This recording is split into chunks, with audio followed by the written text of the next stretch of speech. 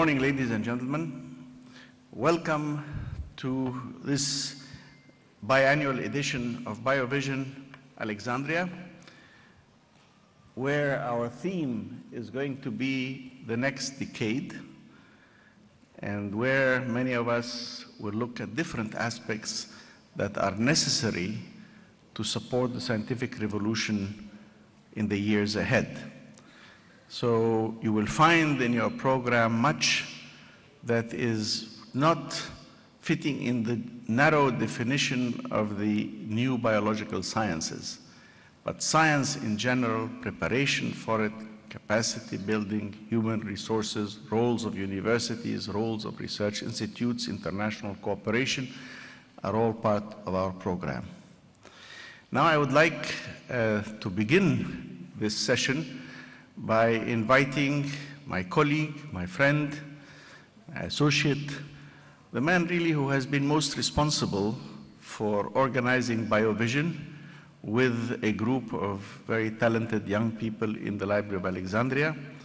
I ask you to welcome the maestro of this whole enterprise, Dr. Muhammad Al-Faham.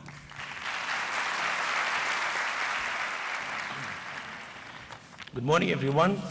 Be sure that I will be giving no speeches, so you can relax. You will see me here for housekeeping.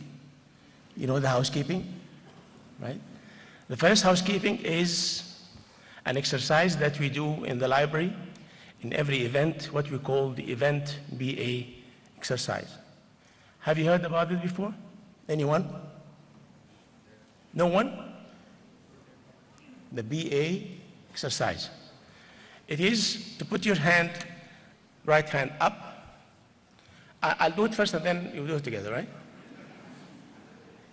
Right hand up or left hand up or both together, it's up to you. Right? And then you fall down to your bucket or your bag and get out this devil, the mobile. Right? And then you put it off or silent, take the battery out, break it, whatever it is. We don't want to hear it anymore, at least during the sessions. And then you put it back. Now the exercise is done? No, it's not done. There is a financial part attached to it, which is, if we hear your mobile, you will pay 10 units of your currency. It is $10, 10 pounds, 10 Egyptian, whatever it is, 10 anything. We don't accept credit cards. This is for the first time. Now, if it rings again, you know what we'll do? What? Anyone? We'll give you back the mobile. I'm sorry. We'll give you back the 10 pounds or dollars or whatever it is. And take the mobile. Okay? We agree on this? Everyone? Okay. Let us do the exercise now. Your hands up. 2 together. 1. You're not raising your hand there, please. Here you go. Yeah, I can count your hands, right? Yeah, and then put it down to your bucket or bag, wherever. Take the mobile out. Put it off, right? You can watch your photos if you want to, but push silence on side and put it back. That's it. This is my speech for today. Now, I have the privilege, this is my first time to have the privilege that Dr. Ismail Serageldin himself introduced me, which is a great privilege. Now we start with our BioVision Alexandria Conference 2014. The opening session will start with a welcome note from Dr. Ismail Serageldin, and I will introduce the others after him. Dr. Serageldin? You're sure? Okay. Now we have the privilege of having our Minister of State for Environment Affairs, Dr. Laila Iskandar. Please take the board.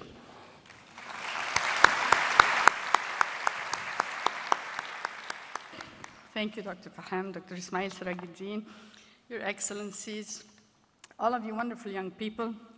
It's a real pleasure to be here with you and to share with you some reflections in general, not specifically on biotechnology, on the environment, the mandate with which I was charged with the wonderful team of people in the Ministry of Environment and in the WAA, which is the Egyptian Environmental Affairs Agency. I come originally from civil society. Many, many years ago, I stormed into Dr. Ismail Serageldin's office at the World Bank, and with a group of civil society people, we were talking about the rights of informal sector workers in recycling in a context of municipal contracts that went to large corporations and sometimes even to multinationals. At that time, it was about human rights, economic rights, not specifically in the environment. Since I've come to be in this position, and now I've taken this job, it's becoming clearer and clearer to me that really the environment is about economic and social rights. Because at the end of the day, it boils down to how we, as a group of people inhabiting certain geographic boundaries, are going to share the resources this country has, and how we're going to price them, and how we're going to use them, what we're going to leave behind for the next generation, what we're going to destroy in this one, and who's going to benefit from it, and how we're going to manage the entire enterprise of our resources. So if I happen to know a little about garbage, I'll try to, through that example, explain to you what I mean. In many countries like Egypt, the most efficient and persistent group of people that work in the collection of garbage and in its recycling are the poor. Many mega cities like Cairo, and Alexandria is becoming one too, have toiled with this question of how to keep their cities clean, but have never gotten it quite right. Because whether it's Cairo or Lima or New Delhi or Manila or whatever, the people who persistently and regularly collect are those who have a vested interest in the materials they are going to recover. Hence, when a governor or a city councilman tries to design a formal system, he's always beaten by those who are outside of his formal design and who eventually do a much better job. But we're always keeping them out of the system. So how did it happen? How did this story come around? It came about because the rich, you're considered rich. You never had to fetch water. You never had to live with rats. You're rich. You people, wittingly or unwittingly, all of us, we entered into consumption patterns that have become wasteful. But that's not what our forefathers did. The ancient Egyptians were not wasteful. So we copied blindly, copycats. And we became wasteful consumers and began tossing things out. And when we toss things out, it's because originally we had a lot of the resources of our country. We had so much of them that we could afford to throw some of them out.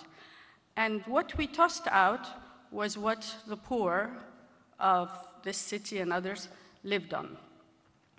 And they enterprised. This is the amazing thing that all of the megacities of the South demonstrate. The poor of megacities have enterprise. We call them scavengers, we call them roamers, we call them garbage collectors, we call them catadores. They go by different names, but in the end, they are business people who have decided they want to invest in their country's resources, but their country only threw them the crumbs of the poor, only allowed them that much of the country's resources. Now, it may sound very dramatic, but in fact, that is what it is all about. And as they enterprised, they were always constantly kept at bay. And they were not given the chance to formalize, to have contracts, to live in decent housing, but they did build their own homes. They saved, a very important ingredient in nation building for people to save money. They couldn't access banks. and they established businesses. And they established, in this country and others, a huge value chain that led all the way up to corporate Egypt, the large manufacturers in the recycling industry, who were waiting for the materials to arrive right at their doorstep, sorted and processed by these people that we continually tried to evict out of the economy. We never counted them. We always treated them like lawless criminals, when in fact, they never held the government hostage to international contracts or arbitration. They didn't have proper zoning for their industries. And they were actually the honest poor who, rather than go into drugs and criminal gangs, chose to live on the crumbs that the rich tossed out of their kitchens. That cannot continue. Whether we're talking about biotechnology and how farmers can grow more food, we have to look at how we're going to, as a nation, as a people, divvy up the resources of this country. Are we going to keep on giving large investors only large tracts of land, subsidized power, tax breaks, import holidays, whatever?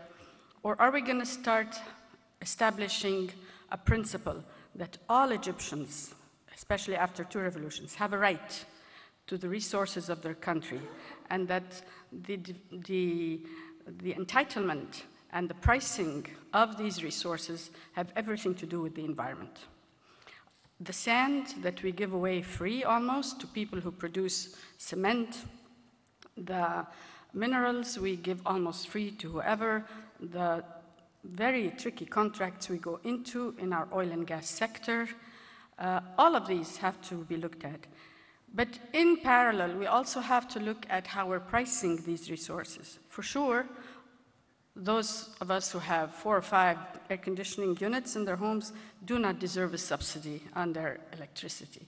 We have to revisit all of these policies so that we can go on the right track and make sure that everybody has a piece of this country and everybody lives a decent lifestyle. From our land resources to our water resources to our air, we're now learning in the Ministry of Environment that we must change our laws. Currently, our environmental laws are extremely lax, non-enforceable. We have to build the capacity of our team, and we have to rally the support of the rest of the government, because, for instance, if the Ministry of Environment decides that a certain factory has been polluting the Mediterranean or the Nile, there's a process where we establish the violation, clamp down a fine, give them a period to comply, and then we send to the governor a request to close the factory. So the ministry has no clout. Some of these laws have to change. The fines that are placed on violating industrial establishments are so low that it's not worth their while to stop polluting, and that's one of the reasons our Nile has gotten to where it is right now. Lots and lots of issues, not insurmountable, for sure, not when you have an auditorium filled with so many wonderful and beautiful young people like you people are, who have a desire and a dream for a better future. My only hope is that it's not a future where there's a vision in your mind of consumption. If we all walk out of here desiring in our hearts a villa and a 4-wheel drive and lots of designer clothes and 3 mobiles and this and that, then we're on the wrong track. We have to think of where we're all heading as future generations. In environmental lingo, it's called sustainable development, but I know you all understand what it means. And I'm just hoping that at the end of your youth, you can look back and say, well, it's okay. I didn't get that villa or that 4-wheel drive or that car, but I did something good with my life and with the resources of my country, and I definitely shared with others. Thank you. Our next speaker is the president of a university, which is a big university, as we know. In the States or Europe, you have like 10,000 to 20,000 students which is the average number there. But if you haven't heard about the 100,000 or more, this is, I think, the undergraduate only, Dr. Usama. Please join me to welcome the President of Alexandria University, Dr. Usama Ibrahim. Bismillah ar-Rahman ar-Rahim. Distinguished guests, my colleagues, I see here brothers and I see sons and daughters. I welcome you all, and I share with Dr. Ismail the honor of welcoming you in the Bibliotheca Alexandria. You know, the Bibliotheca and the university are strategic partners, and hopefully in the next decade we will see more and more cooperation between the two institutions. I'm here wearing different hats. The hat of a university president that formally welcomes you, and the hat of an eye doctor who spent 3 decades of his life trying to correct vision.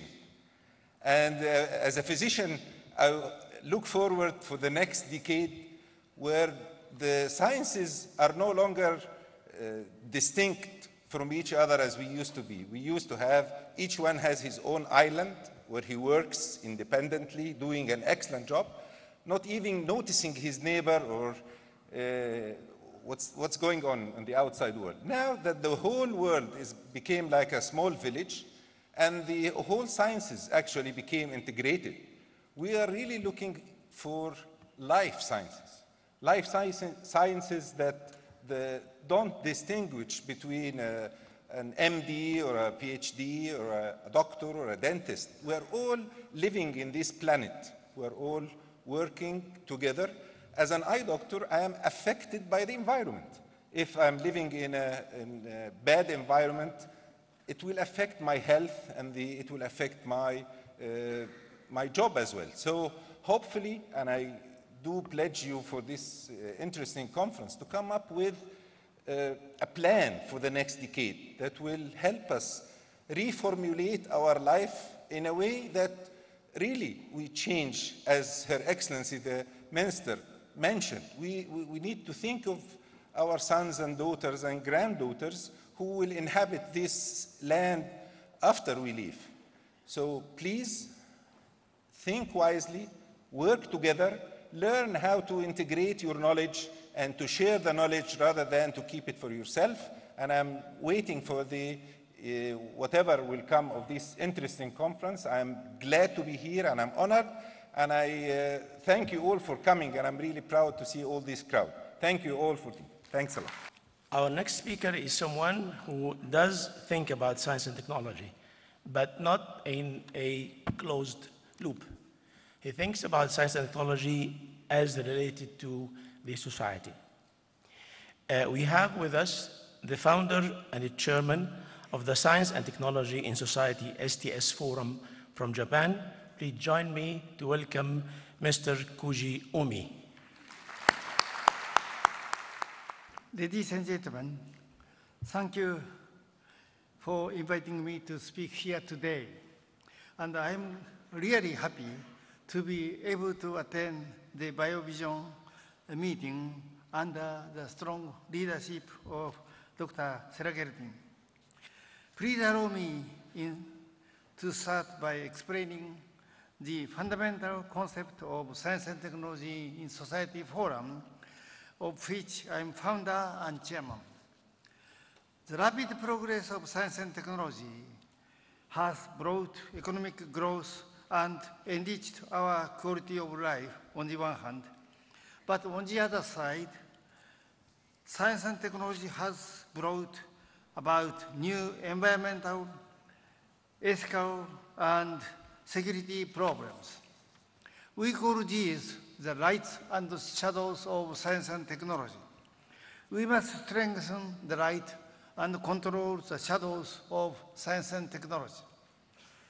For that purpose, I felt it necessary not only for professional scientists, but also policymakers, business executives, and media and other leaders to gather and discuss science and technology issues from the long future viewpoint of humankind. the humankind development and prosperity for the future of humanity. Science and technology issues affect all of us today. We must think of them of something that concerns us personally, not leaving them on the science and technology professionals.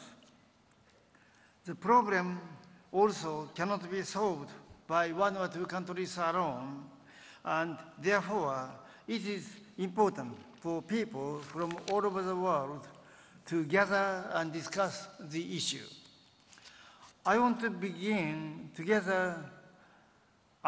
to bring together leaders from many different fields to contribute their perspectives in the issue of science and technology in society today. This is why I created the SCS Forum as a gathering for influential individuals in the field such as the science and technology, engineering, business, policy making, and media to discuss the light and shadows of science and technology.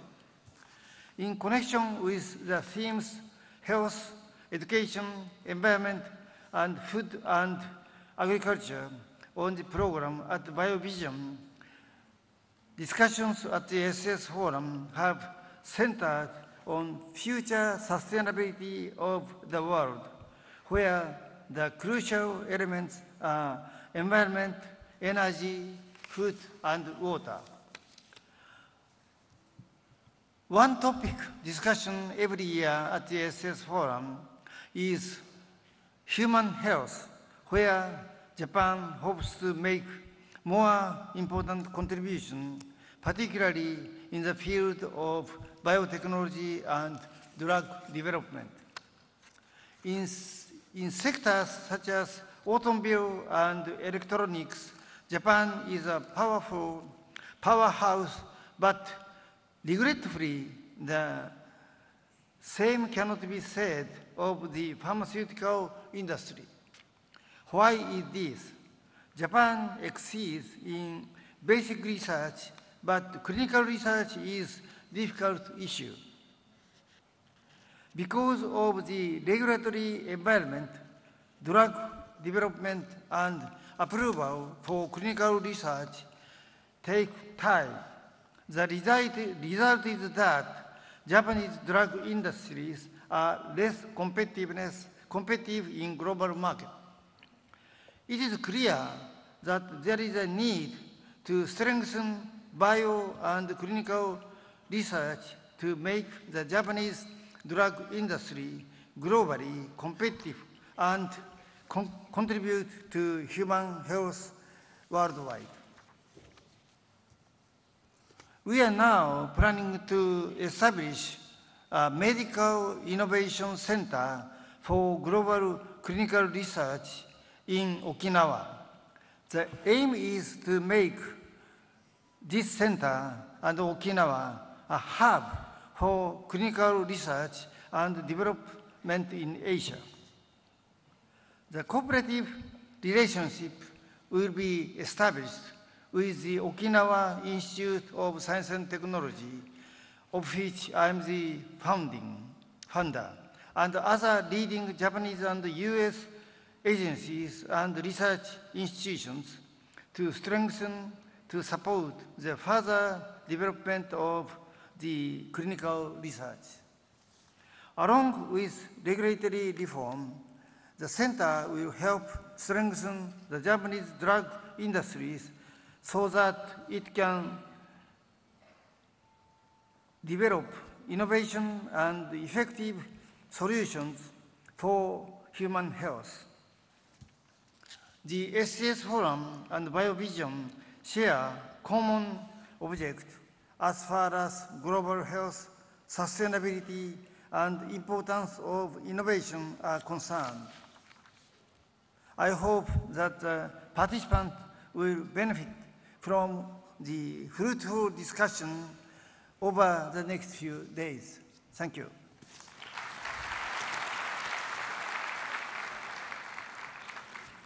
We heard voices from Egypt and a voice from Japan.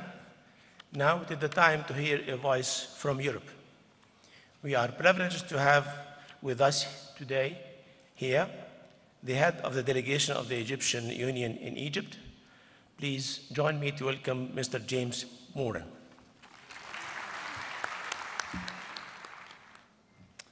Minister Laila Iskandar, Ambassador Serageldin, Mr. Koji Omi, distinguished guests, ladies and gentlemen, it's always a pleasure to be in Alexandria. Even more so today because coming up from Cairo, you get a double dose of fresh air of your beautiful climate, with the wind blowing so clear and so pure from the sea, and the fresh air of seeing so many bright young faces before you. And I congratulate all of you. It's great to see this turnout for this conference today. And what could be more important than its subject, of course, biosciences and the future. So we're very happy to be here. We have a long-standing partnership with the Bibliotheca. In fact, it's a strategic partnership through cooperation in culture, science, innovation activities. We also work with educational institutions here. The president of the university knows that. We have many projects at Alexandria University. And here at the BA, just a few months ago, we signed a new agreement between us for the implementation of a program for cultural diversity and creativity, which is getting underway now. So many people around the world are suffering from poverty, lack of access to basic needs, environmental degradation, as the minister so passionately reminded us. But humanity possesses the knowledge to alleviate the suffering of these people.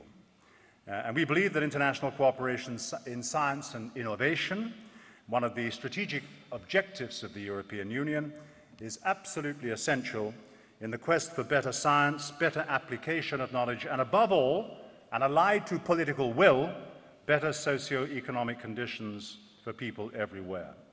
And to bring this a little closer to home here in Egypt, while many advances have been made, in recent years it's important to remember that poverty remains a major challenge. Indeed, here, in the last 3 years since the revolution, we've seen poverty rise from 21 to 26% of the population. These are Egyptian government statistics, and they are well thought out and they are well verified. So it remains a major problem. And with that in mind, we're stepping up our engagement with our international partners across the board and in particular in science and innovation. I'll say more about that in a moment. In doing it, we need to make sure that we cooperate in areas where we can add most value, where there's a clear common interest and a mutual benefit, and where the impact is the greatest. In that regard, the European Commission adopted a new strategy for international cooperation in research and innovation just over a year ago. It has 3 key aims. First, strengthening excellence in research and innovation through facilitating access to knowledge, people and markets across borders and around the globe. Secondly, tackling global challenges. We need to cooperate, of course, internationally to address matters such as food security, energy efficiency, climate change, the list is long. And thirdly, supporting external policies. Many of the international agreements that we as Europe have signed, such as our commitments to assist developing countries, including here in Egypt, need to be underpinned by efforts in research and innovation. How do we do it? Well, for many years we've had something called the Framework Program for Research and Technological Development, created some 20 years ago, and has just finished its 7th phase in 2013. And just a couple of months ago, we launched the European Union's new effort, which supersedes the Framework Program, which is called Horizon 2020, or as it's known, H2020. It is the largest and most open research program in the world. with close to 80 billion euro of funding over the next 7 years. And that in an area of austerity in Europe. Horizon 2020 is one of the very few areas of the European Union's budget to see a major increase in resources. In fact, it's up by 30% over what was spent in the previous 7 years. It's proof positive of the enormous importance we give to science and innovation as engines of economic prosperity. H2020 will be the main instrument for implementing our international cooperation strategy, and it will provide a coherent set of funding, tools, and practical support across the entire innovation chain, from basic research to close-to-market actions. Many, many of them in the area that this conference is concentrating on. Under the 7th Framework Programme, when we're building on this, we've had a number of activities. Researchers from 80 different countries have participated in the very successful Marie Sklodowska-Curie actions. 20% of the projects, that's over 3,000 projects, funded under the 7th Framework Programme, included at least one international partner in the consortium. And here in the southern Mediterranean, we've had over 300 projects, including over 100 right here in Egypt, many of them in this area, a few of them at Alexandria University and other educational institutions here, which were funded under FP7. And a couple of good examples I just want to give. One of the largest programs anywhere in the world that we're doing is the MATS Solar Energy Demonstration Program, which is here, right here in Alexandria, and 20 million euros of funding going into that in an area, enormously exciting area for the future for this country, and indeed eventually perhaps for Europe itself.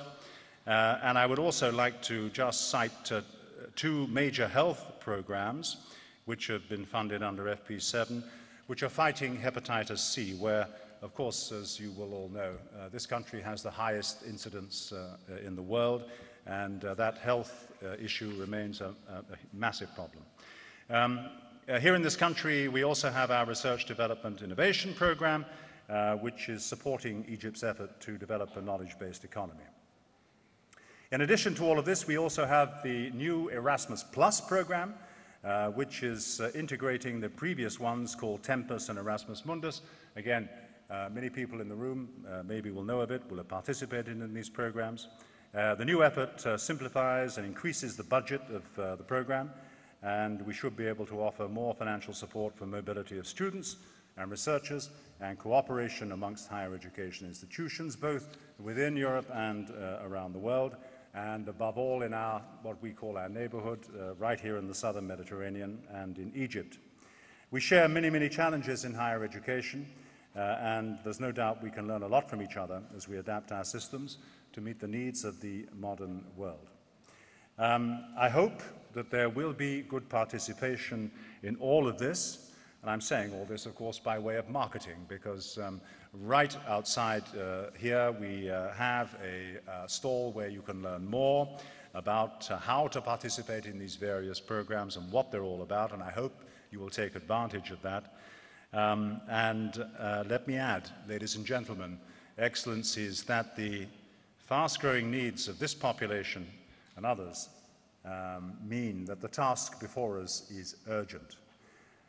Erasmus is named after the great Dutch scholar Desiderius Erasmus, who lived about 500 years ago. He said, "You must acquire the best knowledge first, and without delay." He means excellence.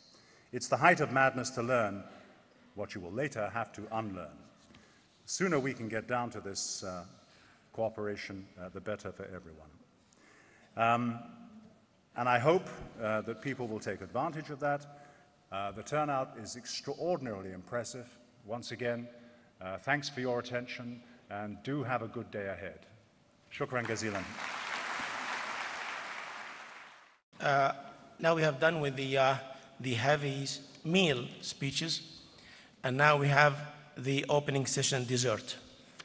It's the keynote address by someone who doesn't need my introduction, actually, Dr. Ismail Serageldin.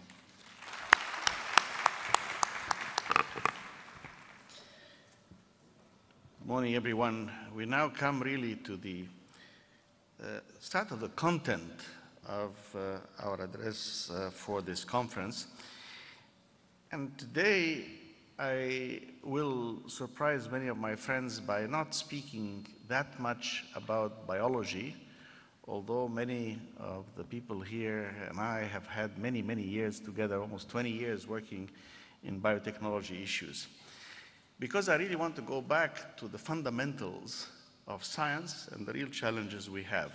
So I'll run you through prologue, the challenge, who's leading the global revolution, the real knowledge revolution, and for many of our young people here, I will give an inspiring example developed by young people at the Library of Alexandria as part of an international collaboration to introduce automatic translation, but which does a lot more for the Arabic language.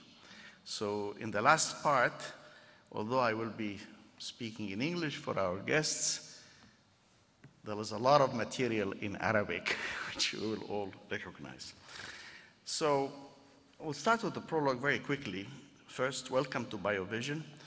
And to remember that the iconic image of the double helix applies now to health and medicine, food and agriculture, and we will be having a celebration of the centenary of the great Norman Borlaug, the man who led the Green Revolution, and a good friend and a colleague who passed away a little while ago, and of course, environment. These were the three main threads of BioVision over the years, and they continue to be that way.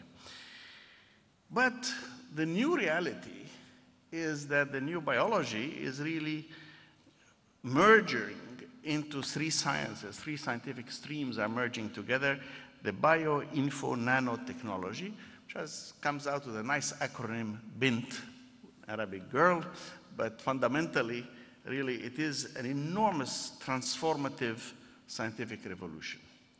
And it highlights the fact that, yes, the old silos of the past are no longer valid, and the transformation is on the way. Behind everything that we deal with in health, in environment, in food and agriculture is science. Science in the broad sense of the word, fundamental and applied, and every kind of science. So let us talk of the great scientific revolution underway and where we in Egypt and the Arab world are. Science. It is a very modern enterprise in the way it is being practiced today. Now, ancient science existed in ancient Egypt, and it existed also in the ancient Library of Alexandria, where there was an explosion of science from Euclid and others. But what we have in modern science, when the torch passed to Europe in the 16th century, things have changed. Actually, you'd be surprised to know that the word scientist did not exist in the English language until 1840, when the polymath Whewell said, "I am inclined to find a name for those who cultivate science, and I would propose we call them scientists." So only 1840. The word R&D, research and development, did not exist until 1923. So it is really quite a recent enterprise, less than 100 years old, where we have seen this merger of science and transformation of science into technology. I mean, after all, Michael Faraday did not have a spin-off to generate electricity and make money out of it, and many of the others did not either. Now, the challenge for us is that there is an increasing divide in the world between those who do science, those who know, those who capture the science and move on, and those who are left behind. And this is a very serious issue which we need to address, and I agree very much that it is an urgent issue that we have to deal with. What's making this both possible and challenging is the informatics and communication revolution. We are now linked across the planet at the speed of light. We can learn, we can blog, we can communicate and many of you do that. But there is not enough among you cooperating in science across borders, even though you communicate and blog across borders. Well, let's do science across borders as well, and that's important. And it's important because for some countries, collaboration alone can build capacity. In our own scientific capacity, as it increases, for the very lagging and very poor countries, it is almost impossible to advance science just by cooperation and cooperative programs, but for many others it is possible, and I would suggest that Egypt is at and crossing that divide. So we must focus on building up our own science and technology capacities.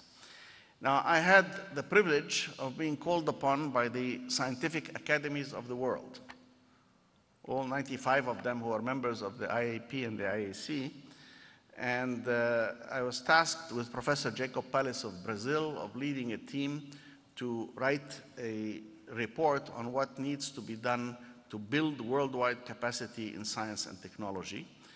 And there's myself and Dr. Pallis. And in the name of the scientific academies who adopted the report in Mexico City in 2004, we presented it to the UN as the scientists' view of what we need. And this is the seminar that was held there under his leadership. Simply stated, we have 5 clusters of recommendations. The first dealing with policy, and we'll take them one at a time: science, human resources, institutions, the public-private domain, and finance. It is not true that money is the obstacle to do good science. You first have to get these 4 others right, and then science, and then the finance comes in for science. So let's take them one at a time. For science and society, we need a policy for science, but we also need to use science in an evidentiary-based way to formulate our own policies in our own country. Now, this is a marvelous example. It so happens that this is September 11, 2001, which we all know for the collapse of the towers. This is the front page of the Washington Post. And what do you have? 2 stories on the front page about scientific reports. What do the academies say? A key science group differs with Bush on stem cell research and the tighter rules for arsenic that the academies are doing. When did any of you open Al-Ahram or the Akhbar or any of the newspapers and find on the front page discussions of scientific reports by academies? So when I say that we need science for policy and policy for science, it is not just that the president or the prime minister will declare science is important, we are going to back scientific research. No, it is integrated into the fiber of society. And the scientific community has to do its bit by being involved with the media, the private sector, civil society, and the public sector. For the future belongs to science and those who make friends with science in the real sense of the word, said Nehru, and it's a great word. Now, to do science, of course, we're talking about human resources, and we need to improve science and technology education at all levels, from the youngest groups, and regretfully the world is very, very widely separated. For in parts of sub-Saharan Africa that Florence Ombugu and I know well, we go to rural schools and we find not even a desk to sit on or a blackboard to look at. Children have computers and they're encouraged to explore and let their minds roam, and in other places they are told to study by heart, at-talqeen, samma, repeat. That is not the way to promote science. We need to ask and encourage children to ask what if, for science is a journey of discovery. So we need to emphasize science and math as a foundation for what will happen in higher education from earliest levels, and to learn, and that I think is a fundamental part of getting our systems of education functional. it has to be done at all levels, from kindergarten through postdoc. And yes, we have to deal with certain issues of how to attract and retain young talent in science and technology, and how to transform old problems, turn brain drain into brain gain. And we have special outreach for women in science.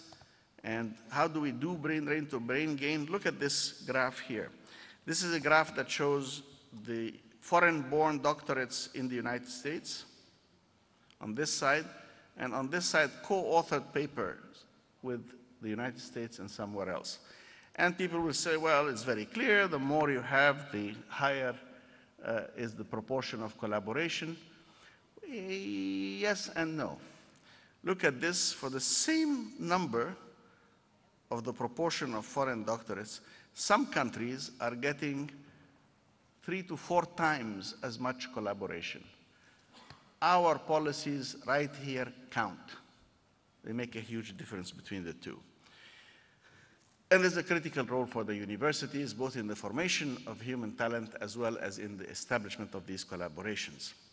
And in science, authority rests in the rational empirical method, not an individual or a theory or a belief.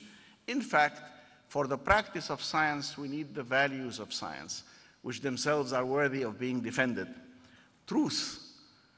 No scientist anywhere will be tolerated if they fabricate data. Honor. No scientist anywhere will be allowed to plagiarize the work of others and put their name on it. These are values that other professions do not practice as well. Creativity and imagination, a certain constructive subversiveness, for as we advance, the old paradigm is removed and the new paradigm is replaced. But our respect for Newton is not diminished because Einstein gave us a new paradigm for space and time and matter and energy. We respect them both. And because Einstein was only 26 and Jim Watson in discovering the double helix was only 25, and Dirac was only 24 when he did the some of his quantum mechanics. And all of these people, you have to tolerate engagement with the youngest of your students because you don't know where the next Einstein will come from. And we arbitrate dispute through evidence. Now, these are very valuable lessons that are learned at the university by student practice and teacher example. And science can inspire and move the imagination, and the international scientific community is truly a cultural force. And these values are forged in university and have to be taken into society. Institutions, we need to have centers of excellence, virtual centers of excellence. We require networking, which is becoming more and more possible, regional consortia, competitive grants based on merit, and promoting the values of science. So this can be done, but the best capacity building is really by working together on solving common problems. The public-private domain is something which we do not understand very well in our part of the world, but more than two-thirds of global research is not funded by governments, generous as the EU may be. It is funded by private sector. So we need to deal with that and identify where the limited efforts of government should go in order to have the maximum impact in collaboration with the private sector. And this will require imaginative solutions to intellectual copyright issues, etc. And we must create development nodes. In Japan, they have beautiful development nodes which involve intellectual clusters, industrial clusters, regional revitalization. There's a beautiful example, the African efforts with European support, but this is in Kyoto University in Japan.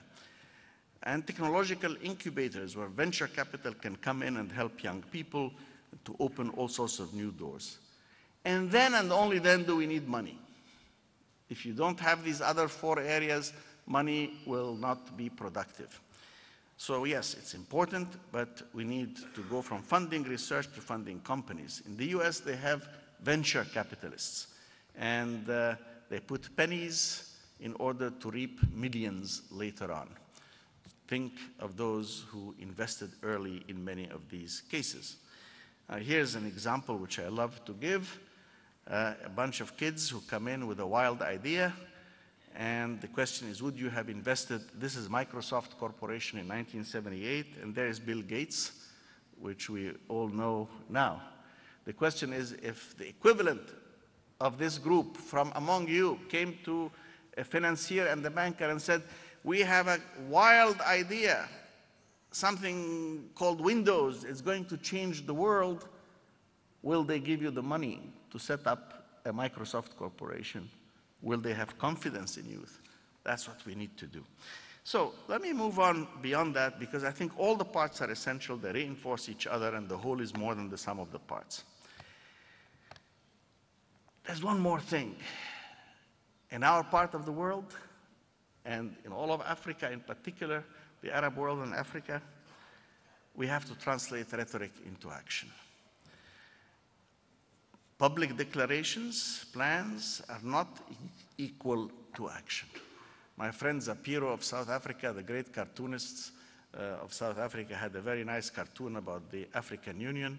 And he says, you know, translators, English into Arabic, Arabic into French, and English into Swahili, and rhetoric into action, we're still missing a key translator.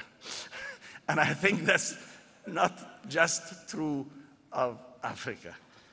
So, I mean, I think we could have put Arab League here as well as African Union. Would be equally true cartoon. My friends, this is the summary of what I am trying to tell you today, that we must become the producers of knowledge, not the consumers of technology. And that's going to be difficult to do, but we must focus on building up our science and technology capacities, and others have done it. Korea, Singapore, Taiwan, China, all have done it. And in our region, I have to show you the examples of Turkey and Iran. So look at this, contribution of Middle East countries to world science. The brown here that is more or less stable throughout is Israel. This goes from 1980 to 2010. The rising green here is Turkey. The rising blue is Iran. This purple is Egypt. The next, the brown, is Saudi Arabia, and that's the rest of the country. So all the Arab countries are here. And this is Iran and Turkey and Israel. We have barely grown in those 30 years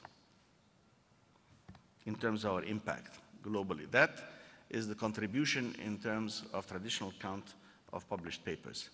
If you look at the contributions of Iran, Kuwait, and Iraq, they were more or less close to each other.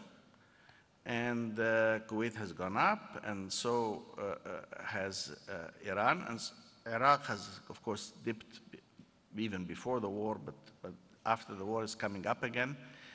But Iran is up here. Now, mind you, this is a logarithmic scale. That's 10, that's 100, that's 1,000, that is 10,000. That is 100,000. So this is closer to 12,000 contributions in terms of papers, compared to what used to be about 200 to 12,000. In this case, you're looking at specifically the nuclear papers compared to the rest of the world, the growth rate of Iran compared to the rest of the world. These are the specialties and so on. This, I'm very sad to say, is one of the saddest graphs I have to show you. The contribution to world science by region expressed as a percentage.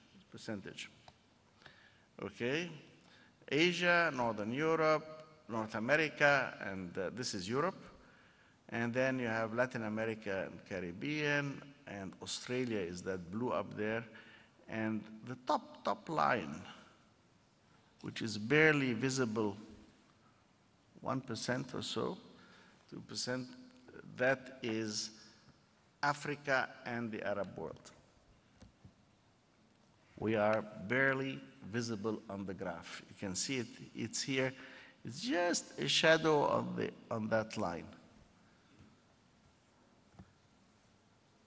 Again, these are the contributions, and this is where we lie, the bottom one here.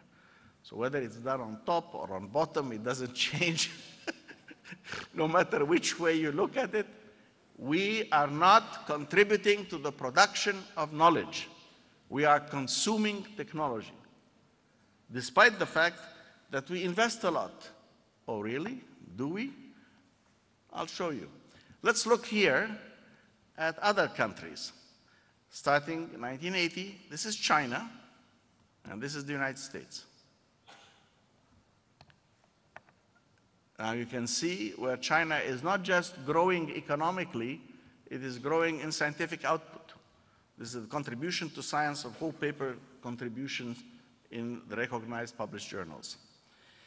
Okay, who is the leading authority in the world of science today? It's interesting. You can look at research papers, patents issued, expenditure, and higher education.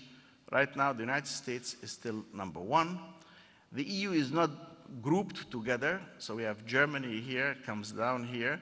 Patents, South Korea and Japan come in ahead of Germany. Germany comes in second ahead of them in research papers. Higher education, US, Germany, UK, Japan, etc. Now, look. No Arab country, anywhere. No African country, anywhere. This is Russia here, Russian Federation, Hong Kong, Brazil, Finland, etc. Okay, how about this? This is an interesting graph, and it has an Arab country in it. But this is the number of scientists and engineers per million people in this direction here. In this direction is expenditure on R&D as a % of GDP. Israel is down here, very high in expenditure, not very high in terms of scientists and engineers per million population. Finland is highest on both sides. But look where Singapore is, little Singapore. Above the United States, above Denmark, above Switzerland, Germany, France, Japan, South Korea. Singapore is way up there. Less on expenditure, but very high on human resources. Now, what is the size of the circle is the size of the total amount of investment.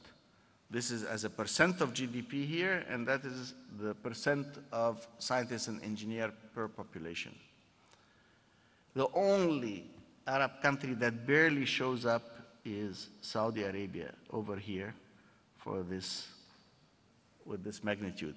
And it is, along with Indonesia, is very close to the 0-0 line. Okay.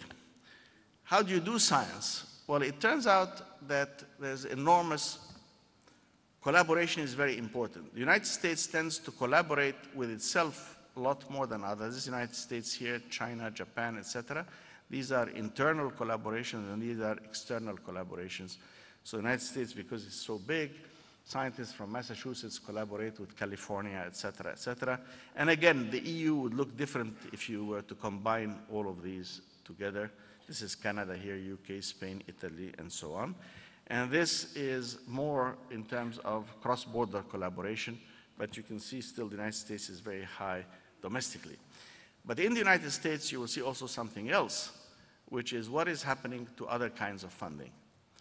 I mentioned the private sector. Here is the growth of private sector funding in the United States compared to US federal funding. So the private sector is becoming more and more of a very important partner in development research and specifically scientific research. And there are ways in which it is done, and academic involvement becomes very, very important in the central part of scientific integration and relevance, and becomes less important when you come. That's the light gray is academic involvement as you get to dissemination and the like. Okay, so we need more education, better education. Well, let's look at this. This is a study by the World Bank that shows that more education is useless in the sense that additional years of education has hardly any impact on growth, on economic growth. On the other hand, if you look at quality of education, yes. if you improve the quality of education. But whether somebody has 12 years of education, 14 years of education, or 16 years of education, if the quality of education is bad, it doesn't make that much difference. The quality of education is good, yes, it makes a huge difference. And that's important for us to remember as we talk about content. And as I am very sad every year to hear people talk about how difficult the questions were in Sanawiyya al-Amma and how we have to give more grades to the students and so on, because the poor students couldn't answer the questions, so we lower the grades. Rather than try to raise the abilities of the students, we lower the grades and so on to make it easier. No, we want to improve quality. Now, next to that, there is a huge revolution going on. You all know about that, the ICT revolution. The internet has really been the most transformative innovation. I am sad to point out, I wrote an article in 2009, on the 29th of October, for the 40th anniversary of the internet. Nobody noticed it. It appeared in Al-Ahram, but nobody noticed it. This actually is the original paper which established the first time a computer spoke to another computer through what would become the internet. And these are the founders of that, Vince Cerf and Bob Kane, who did the TCP/IP, one of the very few engineering systems that has been able to be increased 1 million-fold and still be robust enough to work, which is the internet.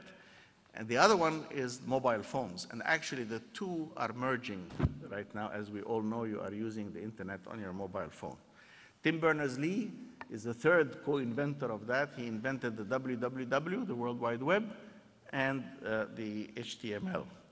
So the internet has become anything and everything. It crosses political boundaries. It enables us to communicate with each other at the speed of light. And it has an enormous amount of information, but of very variable quality, a lot of which is garbage, not of the kind Her Excellency the Minister was talking about, but of intellectual garbage.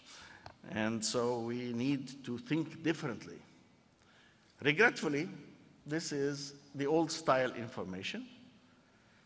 This is new style information storage. When will our governments go from this to that? The digital future is unstoppable. The only question is, are we going to integrate it with ourselves or not? It is from there that creativity will rise, because we put at the fingertips of people the entire knowledge of the world is now available. So the new technology is creating new ways of doing things, and some examples right here. We collaborate with the Library of Alexandria. We're creating the Encyclopedia of Life. This is one of our biological projects about biology. The idea is that today we can create an encyclopedia where every single organism, from microbes to elephants and whales, will have its own website. And behind it, we have a huge amount of information. And we are not only designing that and working with it, but we also are translating it into Arabic, Mawsu'atul Hayah. And you can enter eol.org. It's a collaboration between the library, the Smithsonian, and the National Academy of Sciences. And we have about 1.9 million basic species pages to reach. We have reached 1.3 million, and we have 40,000 images from Flickr. 70 million pages from the BHL have been digitized, and I'll show you about that in a moment. So there's a web page for every species on the planet. So that's what it looks like. That's when you enter, and you can do finds and search and so on here. And then each creature has its own homepage, such as that. And these are all different web pages. And then there's a comprehensive description, additional materials, you look morphology, diagnostic descriptions, trophic strategies, habitats, etc., etc. We aim to produce it in Arabic, but we need to have inputs from Arab scientists as well. Now, the Biodiversity Heritage Library, which comes at the back of it, has 600 million pages of material, of which now 70 million pages have been digitized, and that's what it looks like. All of this is available for free.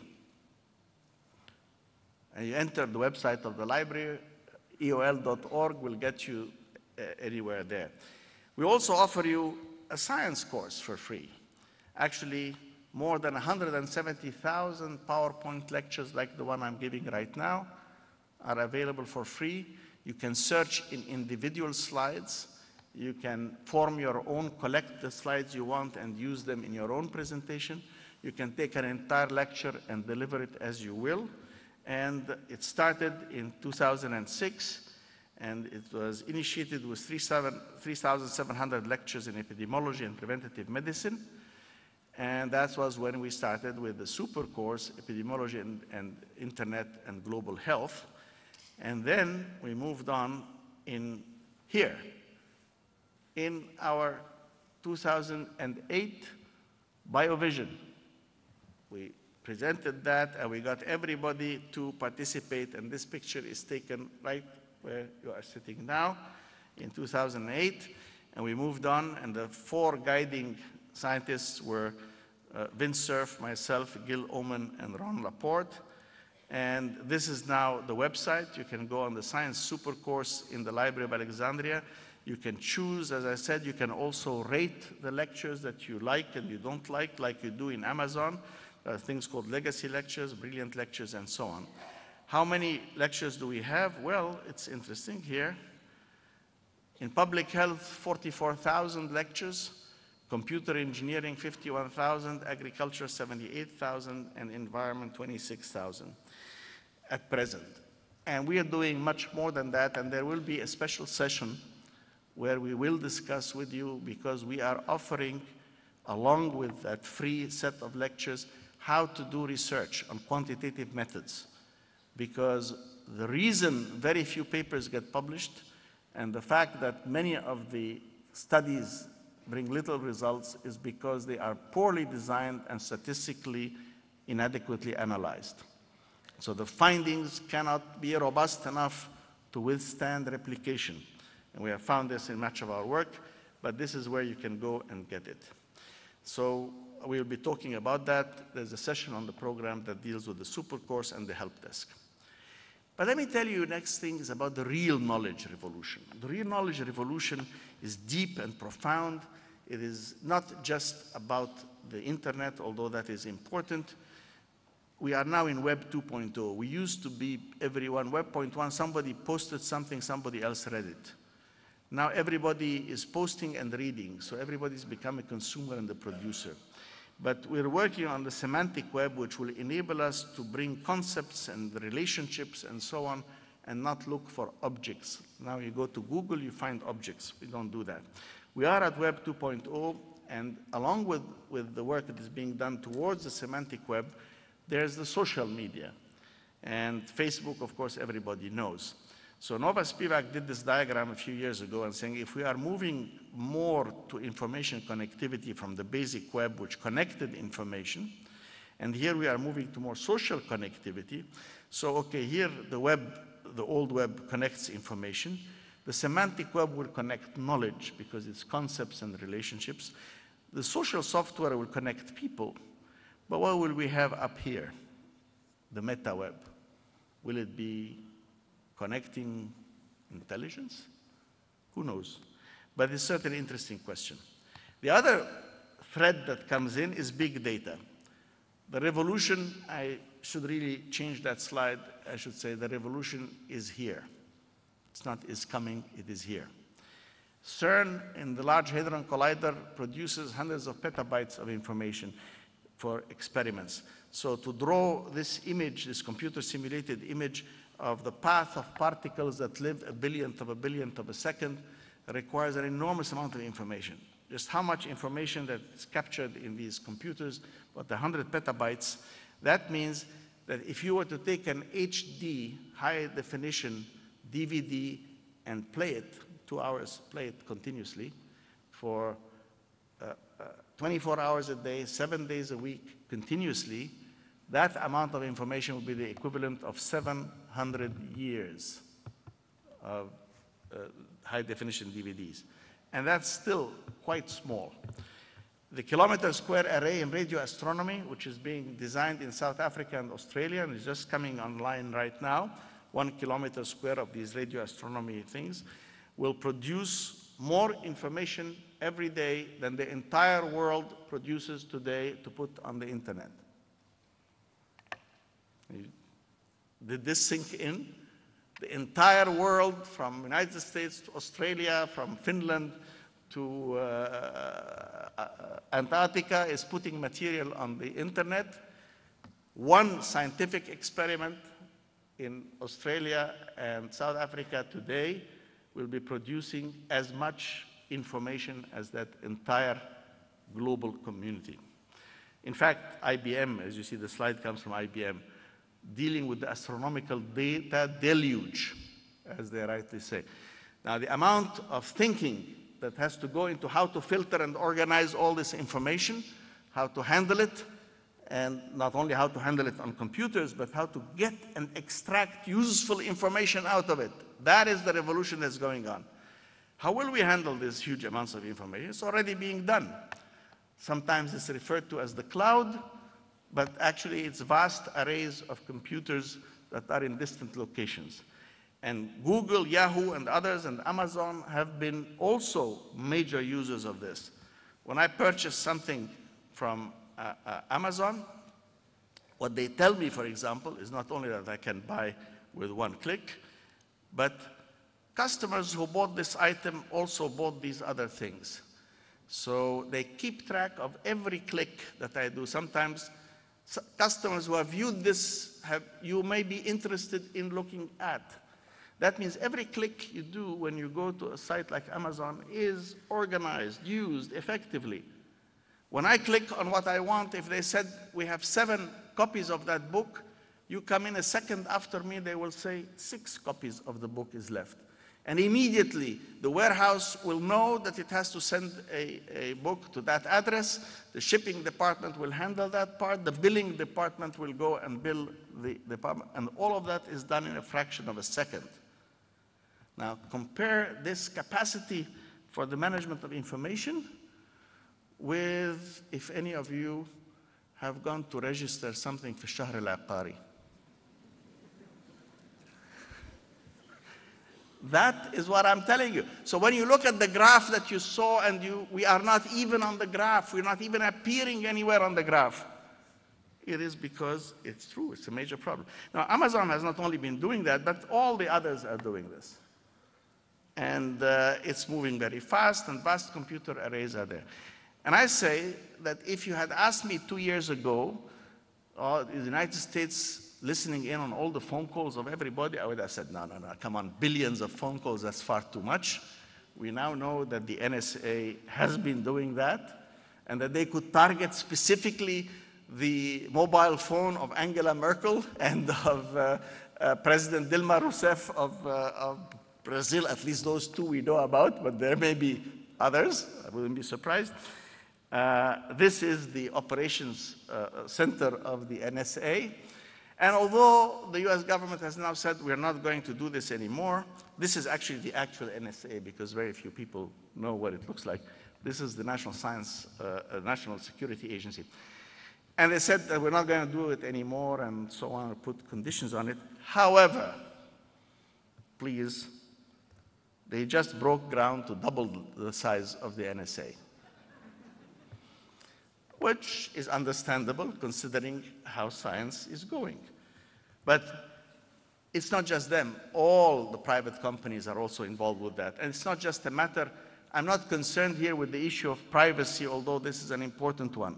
I'm concerned here with the idea that knowledge and the amounts of knowledge and how it's organized and how it's used and the speed and effectiveness with which it is used is really being transformed.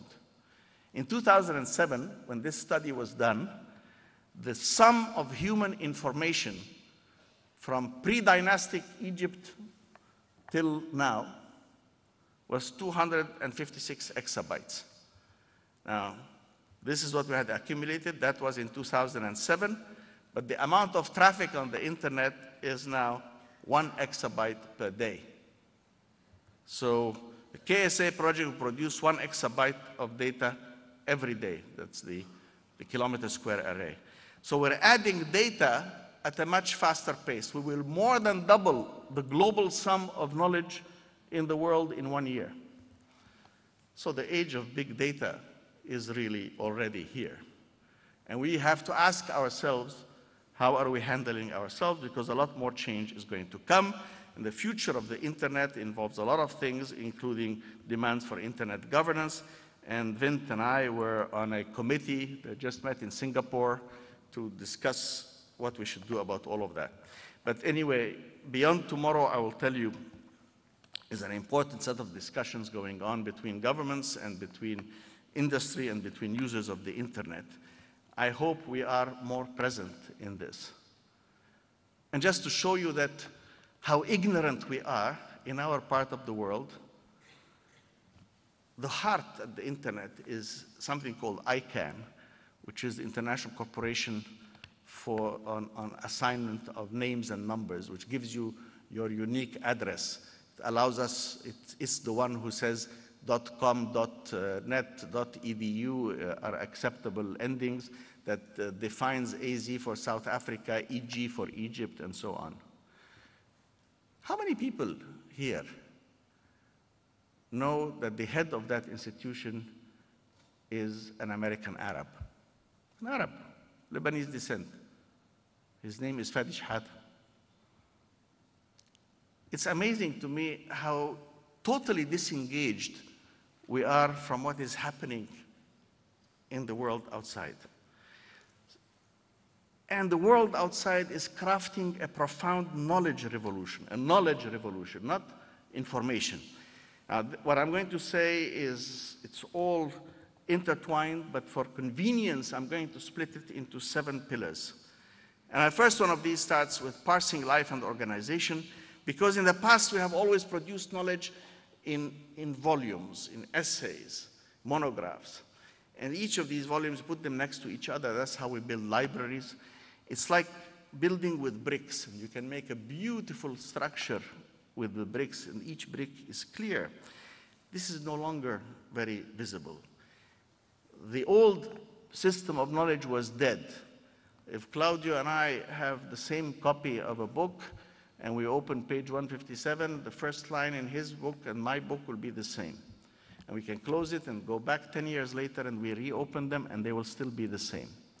But if I tell him, look at such and such a website, and he goes in 2 minutes later, the website may have been updated, because websites are alive, they're constantly changing, and they are becoming the fundamental unit of knowledge, no longer the old, finished, published product. So the document is changing, the structure of documents will change, we will have 3D images and video now available, and the old hypertext is going to change, because hypertext is a 1992 technology. And the Web 2.0 will give way to the web, the semantic web, and that enables us to think differently about organization of knowledge, whether in a library or with my friend, the president of the university, Osama Ibrahim, you have to ask, we have these departments. But this is a living map of what the social sciences look like today. This is based on how much self-referencing, the size of the circle, and the size of the blue arrows is the connectivity and cross-referencing between the scientific disciplines. It is no longer the rigid silos that used to exist in the past. This was done by Eigenfactor a few years ago, and here's one for the natural sciences that shows how molecular and cell biology is really very much at the heart of things, connected to medicine and many other parts of the disciplines. And beyond conventional keyboards, we already have augmented reality, we have many other things, we have push information, we have access to open databases everywhere in the world, and so on. So instead of the old books being put next to each other, we really have a living, vibrant, changing, interconnected knowledge base across the whole planet, like a huge brain covering the whole planet with neurons firing in all directions as the new knowledge is being formed at a speed and a pace that is accelerating beyond anything that human beings have known in the past. And one of those transformations, which you all know and you all use with your mobiles, which have now been silenced and put in your pockets thanks to Dr. Faham, we have a different story. In the past, throughout history, text was the basic communication for information and knowledge. Very few images. Why? Because images were difficult and expensive. But the human mind is geared to process images. And just think and imagine you suddenly go someplace, open a door, look for a second and close the door. You can now say how big a room is there, what the color of the walls are, color of the carpets, what sort of furniture, whether there are people in it or not, whether there are windows, whether there are drapes, etc., etc., etc. In a fraction of a second, your mind has taken in all this information visually and processed it. If you try to describe it in text, it would take an enormous amount of text and communication to do. But on the other hand, text has a great value that is different, because text uses a triple abstraction: the abstraction of the letter, the abstraction of the word, and the abstraction of the sentence. And the reader constructs in his mind, as he or she reads, what the author intended to communicate. So it's a collaborative venture. The visual one is a direct processing. But what we do know, it is much easier to look at these pine cones than to read their description and try to imagine what they really look like. And so on. There are many positives, of course. Medical research, we can do 3D analyses and virtual analysis in terms of inside the body. We can look at scales that we couldn't look at before. You can look beyond the visual spectrum. This is a heat image taken, and that heat image is used also in tomography to identify pains for people. And there are things, of course, this being the Tokyo subway, but I could show just as well the Paris, New York, or other subway, and I would say it's almost impossible. I defy anybody to describe it in text. You need the image, right, to go with it.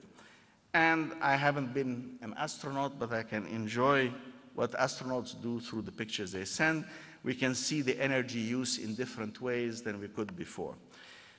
So let's worry about that. The next thing, the third of my 7 pillars, is that humans and machines are going to have to work. And a simple statement is this: with the exception of pure math and some aspects of philosophy, such as questioning the meaning of life and the purpose of the universe, in every other field of knowledge,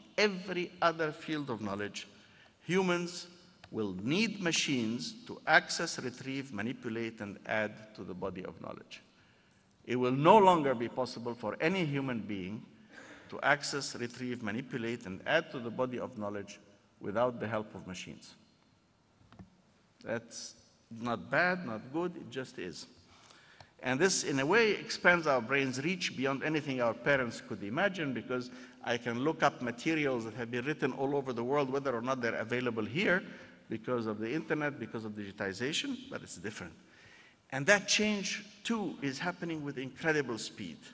In the meantime, others are working on artificial intelligence, and I will show you something close to it, which was done by our young people here in the library, with collaboration with professors from the University of Alexandria in a moment right now.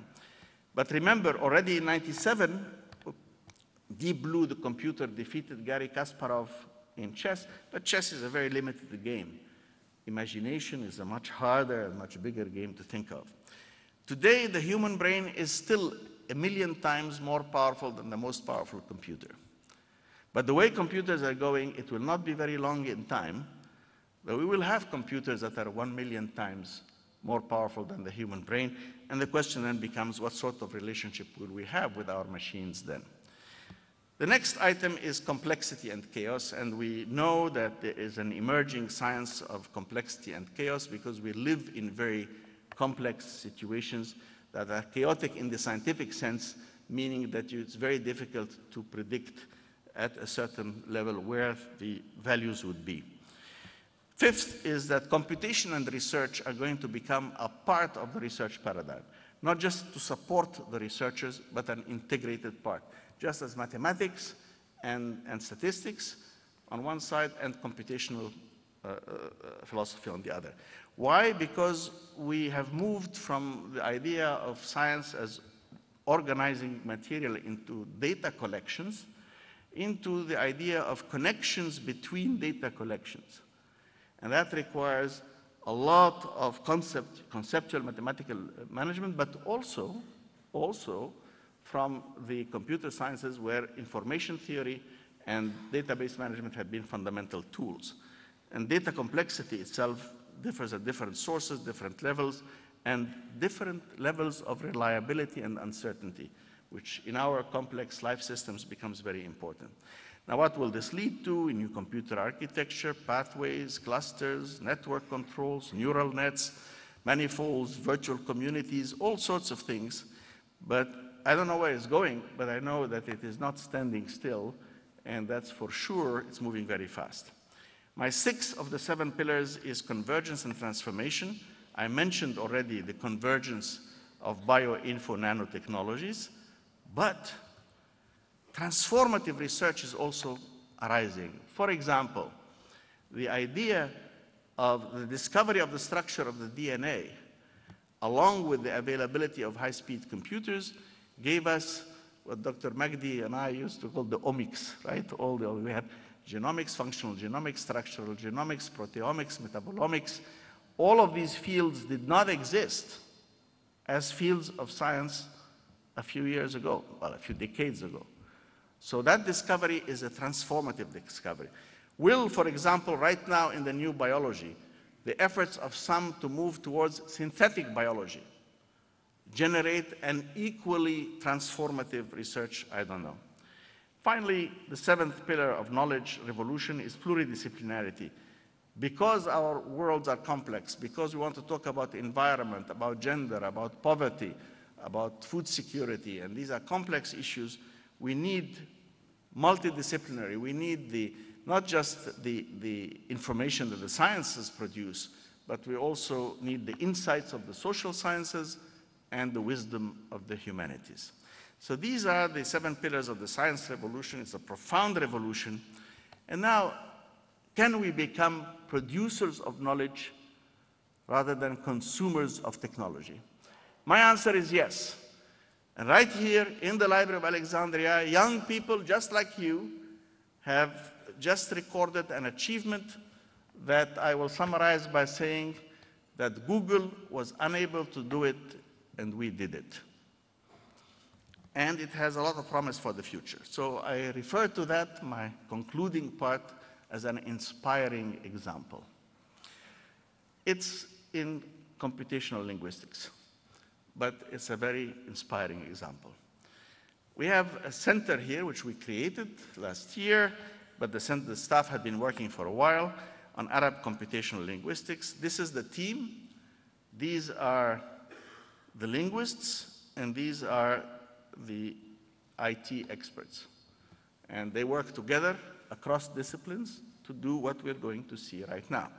Now, I have to back up a little bit and start out by saying this initially started with the question of, can we design an automatic translation device so that you put a query in Arabic, it goes to somebody in the United States who, in English, that person would answer in English, and you receive the answer in Arabic. That was the original problem, and that was a problem that we tried to work with the United Nations. The United Nations had designed the program around something called the Universal Networking Language, which was born by the design of some Japanese experts, along with the UN University in Tokyo. And the idea was this, that if you wanted to design computer translation, the conventional way was to do a special program between paired languages, Arabic, English, English, Arabic. Then if you wanted to do French, Arabic, Arabic, French, you needed a new program. So the idea was, well, instead of doing all of this, let's remove these and put a universal networking language, which is a machine language, a logical template, and then go from Arabic to UNL and UNL to English and back from English to Arabic. Now this may seem like ودنك منين يا جحا, right? But actually, think about it for a moment. Let's put the French in. Now you will see that not only we can do Arabic-French, but also French-English. And you add German, and now you have Arabic-German, and you have Arabic-Spanish, and so on. And actually, we have 48 language groups working. And the reason the UN was interested is that small languages like, say, Armenian, you would never find people to design a program for Armenian, Arabic, Arabic, Armenian. But Armenian linguists can do Armenian, UNL, UNL, Armenian, and Arabic specialists, in this case ourselves, can do Arabic, UNL, UNL, Arabic, and then everybody collaborates in the end and gets something out of it.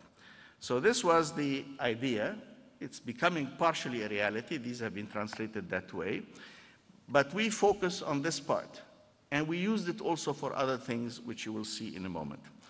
Just to show you, this is what a sentence in UNL looks like. It's not a readable language, it's a logical computer language. This is the تقول عالمة لغويات في دراسة حديثة أجرتها أن عدد من لغات العالم سوف يندثر بنهاية القرن ال21. This sentence is written up in computer UNL this way.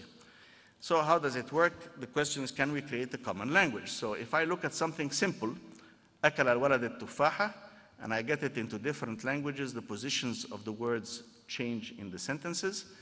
But I can construct a universal construct, a semantic graph that will say this is the sentence.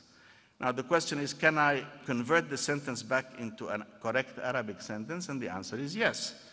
I have to have a dictionary for universal words that will take these words and convert them back. But then, there's a catch. I need also to reorder them in a different way. So I need computer designs for Arabic grammar that will give me a proper sentence. Now, obviously, this is just a 3-word sentence, so this is not very complicated. But it becomes more important. It just shows you how much we need to do this. And so we decided to go the hard way, to build a corpus, to build programs for language, for the grammars, for specification, for diacritization, and so on. And so if this is the semantic graph for that 3-word sentence, most of the sentences we have, and you will see many of these diagrams, look like much more complicated than the 3-word sentence. So what are we doing? We are creating, and we have now almost reached what we want to reach, almost, the International Corpus of Arabic. Arabic is only 1.2% of the material available on the internet. English is 55%. And that's why I insist that people in the library must learn English, because in addition to Arabic, otherwise their space to get information from the internet is down to 1.2% of what's available. But if they also master English, then they can do that. And if they master French, they can get better as well. We know the other efforts underway, the Mihrab project in Tunisia, the King Abdullah Content Initiative, the King Abdulaziz project in Saudi Arabia. We looked at all these efforts, and we are different. It doesn't duplicate any of them. So we're building this corpus. And the benchmark was the best English language ones, and here's our design. 100 million words that represent modern standard Arabic as it is used by radio announcers, in the press, and so on, in all countries. And it's very important as it is used today. It's not Sibawiyya, it's not the poetry of Imru Qais, it is today. And cover all varieties of Arabic as used everywhere in the Arab world. It has to be morphologically, syntactically, and semantically analyzed. Where do we get our sources? This is where we get all our sources, from the press, the articles, the academic, and there are sub-sources and so on. And we organize the genres in the information: religion, literature, prose, humanities, natural sciences, applied sciences, etc., etc., etc. So we have sources from the press, about 30%, articles from the web, 20%, books, 43%, and academic research papers, 8%. This is the percentage distribution by source. This is by genre, sports, literature, biography, arts, religion, etc., etc. And this is by countries, all the countries. Actually, all the countries except Comoros, because Comoros doesn't have enough production for us to do work on there. But Egypt represents 13%. Why do we do this? Because words are slightly different. In Egypt, we say muzaharat tullabiyya. In the Levant, they would say tadahurat talibiyya. It's not wrong, it's just different. And the corpus has to recognize both types. So we've already collected the 120 million words. We have entered 80 million because we have to enter them while respecting these different percentage distributions. And now, once they're entered, they really are analyzed. It means that we look at roots, we move to the lemmas.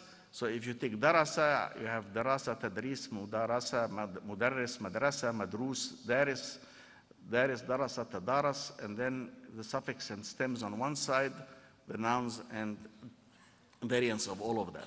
So what is the current state of analysis? We have collected them. Each word has 16 pieces of lexical information. These are the 16 pieces.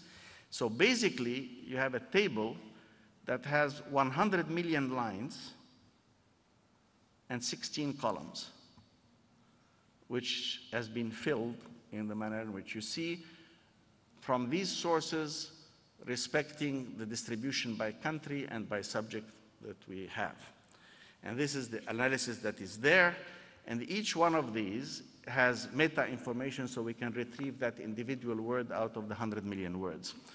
And then it's an analyzed corpus that helps researchers to find authentic information. We can look at verbs. We can put verbs in present tense within context, etc. Next thing we did was to take 2 million of these words and go through them by hand with experts. 2 million words with experts to find the exact correct spelling for each one and its interpretation. So that may sound like it's a huge thing, but it's very important. It is a huge thing. Because in Arabic, you have enormous difficulty because most of our text is lacking vocalization or diacriticals. So Ain, Lam, Mim could be Alam, could be Ilm, could be Alima, could be Allama, could be a lot of things. And on top of that, in English we would say John loves Mary and Mary loves John are not the same. The position of the word defines the actor and the acted upon. But in Arabic, al-fa'il wal-maf'ul bihi is through the dhamma, the u, and the fatha, that you would recognize wherever their location is in the sentence. So if we want to do this correctly, we have to define each word. That's why we did 2 million words. So how did we do this? Why would we have errors? Well, here's an example, 3 examples. Automatic analysis. بدأ المؤتمر بين الساعة الخامسة والسادسة. بين is what? The programs would say حرف جر, اسم, فعل ماضي, etc. And it chooses the word حرف جر.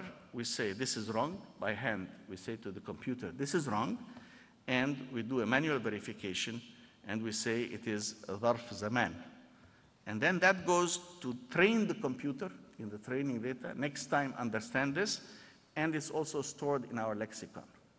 Here's another example, which is very clear here.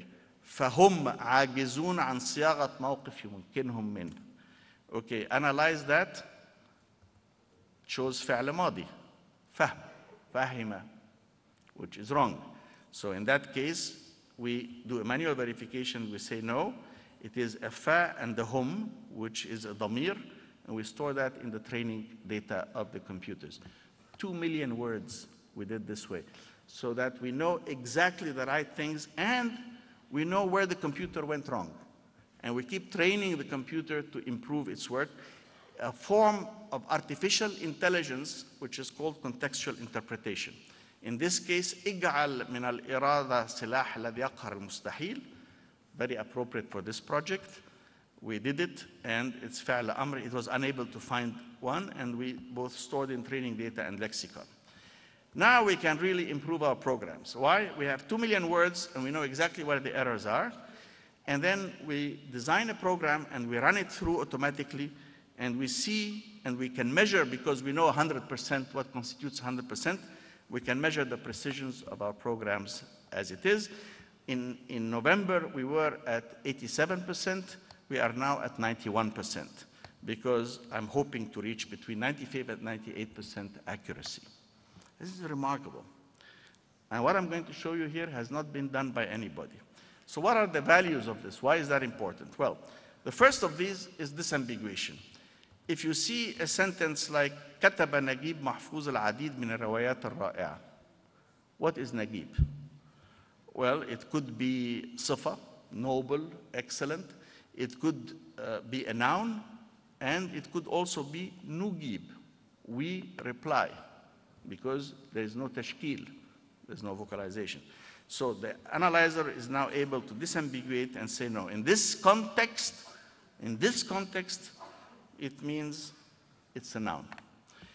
You can take complex words, and Arabic is very complex, and you do a morphological and syntactic analysis, and you get these kinds of analysis. If you take an example like the word adrakuna, and you split it into its component parts, and you analyze each part of it, it could be adrakuna or adrikuna, but how will the computer know what? So the computer analyzes all the possibilities. There are actually 68 possible combinations that could go in there. There are only 2 that are correct, adrakuna and adrikuna.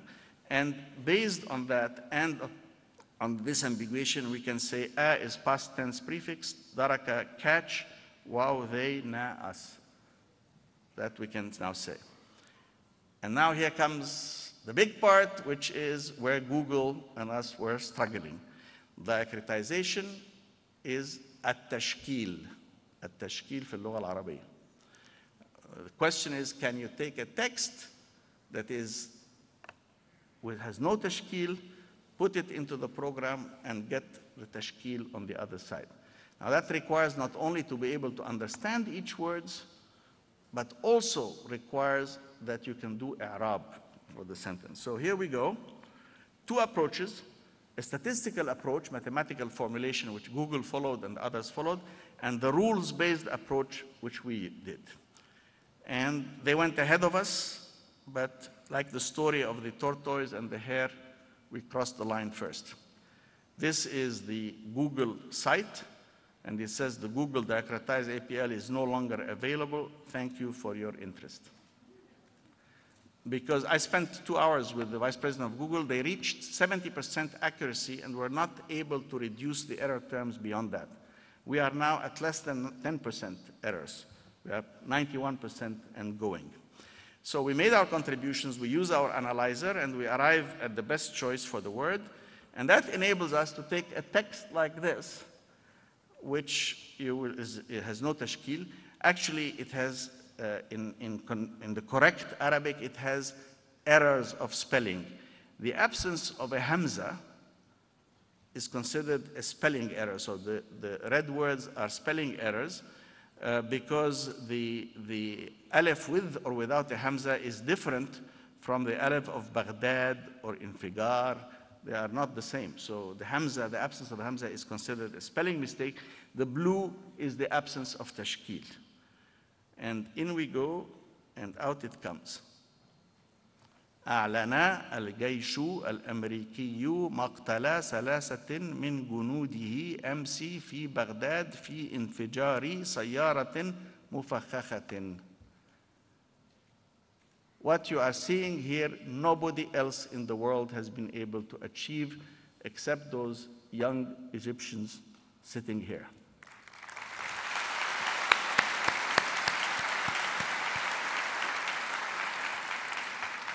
And that is not all.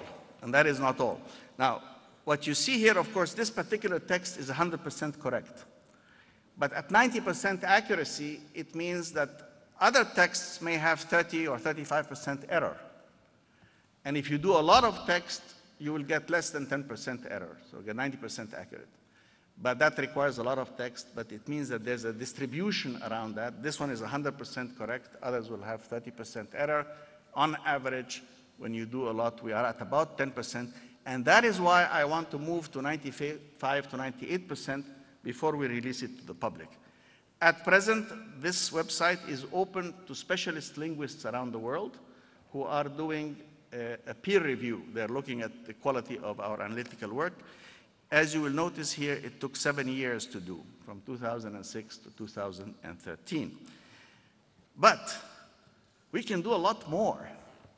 Now, having done all of this on that side and being able to reach that level of accuracy and precision, we can now go back to the idea of the UNL, which you saw initially for translation, but because our part of the logical structure of the language has become so strong, we can now move to another step and use the UNL, Arabic UNL back to Arabic to do a lot of things, including to improve your writing.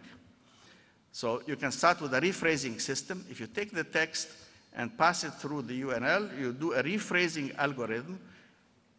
It's very important to understand this. Through the meaning, semantic graph, like the semantic graphs I showed you, then the computer reinterprets the semantic graph into Arabic. So you get a new Arabic sentence, and then you can compare these two. And actually, because we have been very rigorous in the rules we put in, the quality of the language improves dramatically. Okay, here's an example from one of our publications, an old catalog. And this says George Bahgouri, first sentence here, says Mawalid 1932 Bahgoura الأقصر مصر, with 3 dashes. It comes back, ولد في بهجورة بالأقصر بمصر في عام 1932. Much better, أولا جملة فعلية as opposed to a جملة اسمية, passive form of the verb. More important, if you look at the original, nowhere does it say 1932 is kilograms or miles or years or what. But here it says في عام 1932. How did we get that? That is what I said, a form of artificial intelligence which we call a contextual analyzer.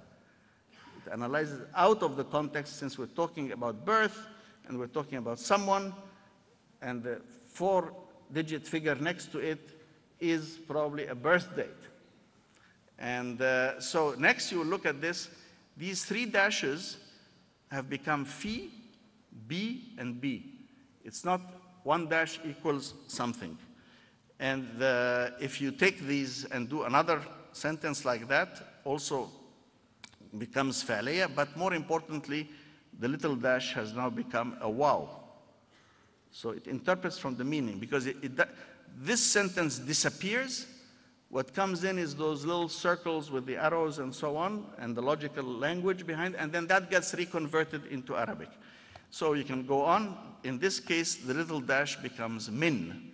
He got a magister في تاريخ الفن جامعة برمنغهام من جامعة برمنغهام. Here, for example, they are phi. And here, the dash stays a dash, because it's 1 dash, 2 dash, 3 dash. It's just a number. So the computer can tell the difference between all of these. Now you take a fragmented text like that. That was also a fragmented text, which you see here. You can convert it into Arabic, and it becomes a whole sentence. And all of these red things are additions and reinterpretations. And you will notice that here, the computer has done what? It added the 1 9s which were missing here. It recognized that these needed to be there between 1989 to 94. It added the 1 9 figures there, plus phi, wow, and so on and so forth. Now you have a paragraph that is explicit, simplified, and cohesive. Then what about the way a lot of you young people send SMSs with the repeated letters? Let's say things like that.